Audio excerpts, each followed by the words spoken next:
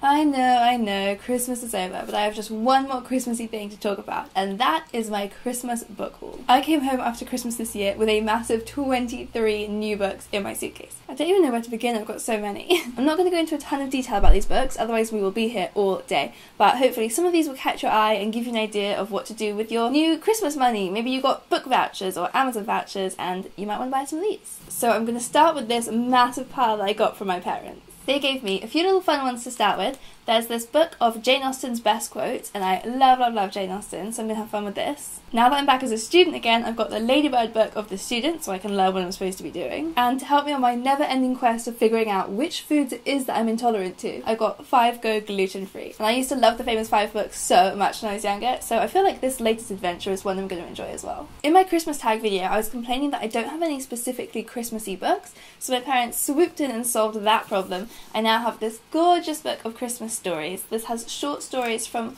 all sorts of famous authors like Charles Dickens, Leo Tolstoy, Vladimir Nabokov. It's really fun. And they also gave me this Christmas mystery, Murder at the Old Vicarage, which I'm going to save until next December and then read snuggled up by a fire, and hopefully it'll be snowing and it'll be really cozy. At uni I'm about to start a module on women in ancient Greece and Rome, and I know basically nothing about ancient Greece and Rome. I haven't even studied ancient history since early days of school, so I got this Birth of Classical Europe book to give me an introduction to everything I need to know. And what's really fun is it's written by 2 Oxford lecturers where I am now. One of them is even a lecturer from my college, so I bet they're gonna know what they're talking about. Okay, and finally from my parents I got 2 novels. One was Moriarty by Anthony Horowitz. This is the Sherlock continuation. I got really into the Sherlock Holmes stories a few years ago after I started watching the TV show, so I'm really excited to see what Anthony Horowitz does with these characters. And the last novel is The House of Birds by Morgan McCarthy. Firstly, can we just talk about how beautiful this cover is? And the story looks so lovely. It's about a guy who finds a hidden diary in his house, so it's the intertwining of their 2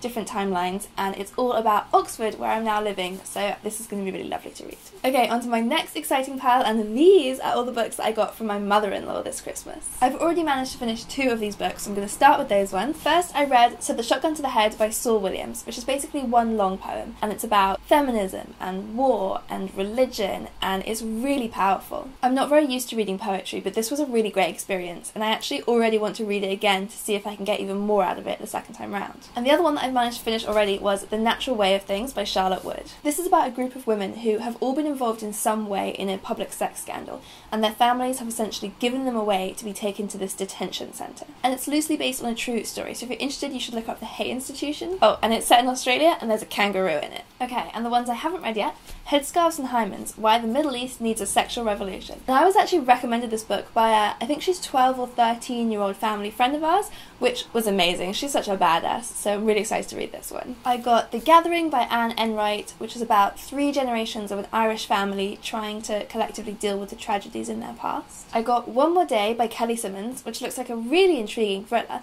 It's about a mother whose child goes missing, and he's missing for a year until he comes back just for 24 hours. And all of her friends start to think she's going crazy, and I'm really intrigued to see what's going to happen in this one. Then I got this book of fairy tale retellings called Kissing the Witch. I really love the idea of fairy tale retellings, and I never read that many, but these are by Emma Donoghue, who wrote Rome, so I'm trusting these are going to be really good ones. And finally, I wanted to start reading more books in translation, so I'm going to start with this one, The Curious Case of Dassoukine's Trousers, which has been translated from its original French. It's by a Moroccan writer, and it's a short story collection about living as an expatriate. Okay, now we're on to the books that my husband bought me. He got me the novel LMNOP, which I've been wanting to read for ages because it looks so interesting. It's about a town that one by one starts banning different letters of the alphabet, and in the book, when the letters get banned, the author stops using them as well, so I can't wait to see how that's going to work. And he got me this non-fiction book, Trace, which looks like a really fascinating and unique history of America, all told through the history of the land itself. Now for a hefty one. My sister this year bought me House of Leaves by Mark Z.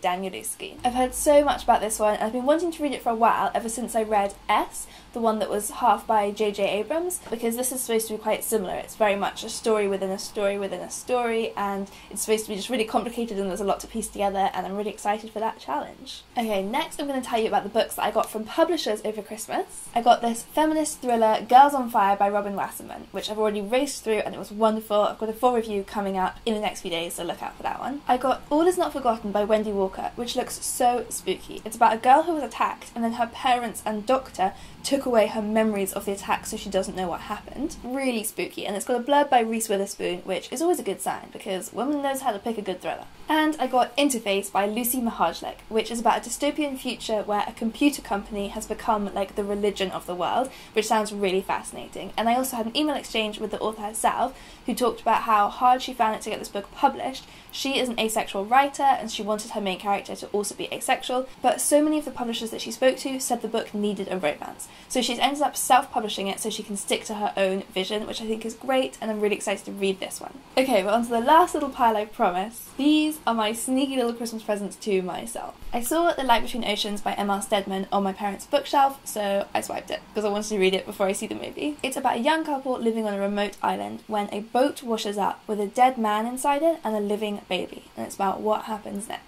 And then finally, just to finish off with my last Christmassy mention of the year, I got The Indisputable Existence of Santa Claus. My husband actually bought this one for my mum, but he ordered it online and it didn't arrive in time. So he had to go to a physical shop and buy a new copy to give to her on Christmas Day. So when this one arrived at home, I thought I'd just keep it. So those were the 23 new books I got for Christmas, and now I promise to stop mentioning Christmas until next year. Don't forget to give this video a thumbs up if you liked it, and comment below letting me know what you got for Christmas this year. And of course, don't forget to hit that subscribe button for new videos every Friday. See you next time!